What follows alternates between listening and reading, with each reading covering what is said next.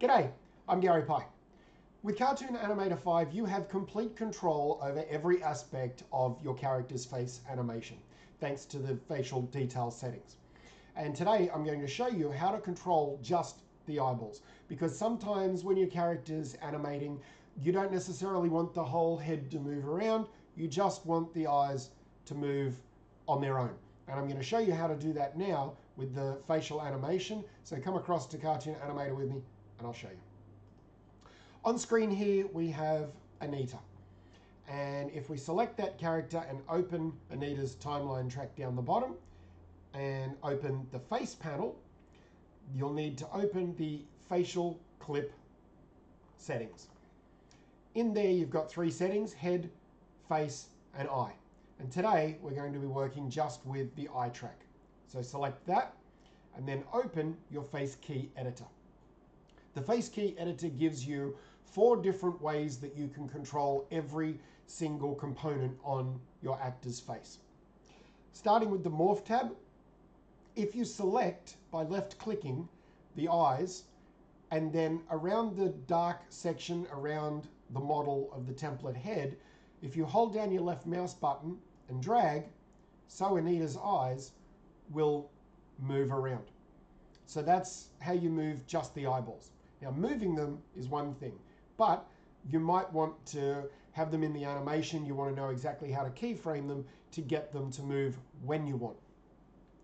Down on the eye timeline track, if we move ahead to say frame 30, and we have Anita then look to the side, you'll see when I take my finger off the left mouse button, down, if you keep your eye on the eye timeline track, a keyframe will appear now.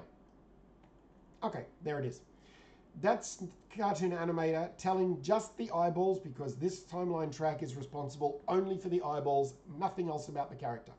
So this is Cartoon Animator telling the eyeballs that at frame 0, have the eyeballs in that position, and then by the time we get to frame 30, move to that position. So when we play it, you get the nice smooth motion of the eyes. That means that after frame 30, if we go along to say frame 50, and in the face key editor, again in the gray area, hold down your left mouse button, click and drag to wherever you want. Now from frame 30, when we scroll across to the side, over to frame 50, the eyes are going to move up into the new position. So again, if we play it back, it's going to move, and it's going to move up like that. Okay? Now, say for instance, at frame 50, we actually wanted the eyes to hold at that position for a second before it moves on to the next one. That's easy enough. Move on to however many frames you want. Let's move ahead 10 frames.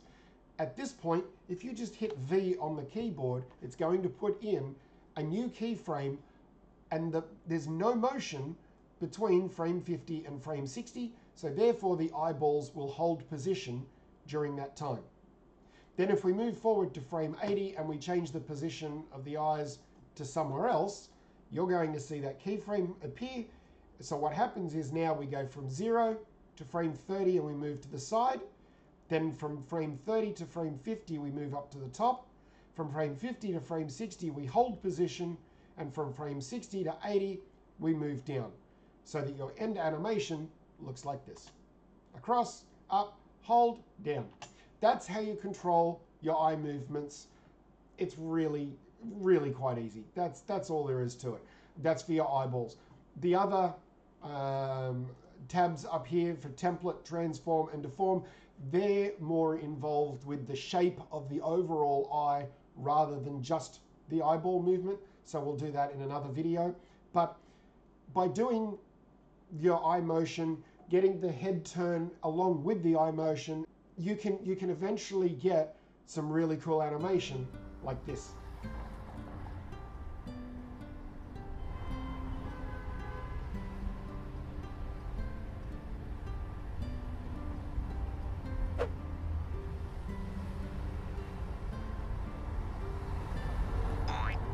So that's it. That's how you do the eye motion. I hope that this video has been helpful for you. We're going to have lots more short tutorials that show you individual parts of Cartoon Animator to get the most out of your animation. Thanks for watching. Bye.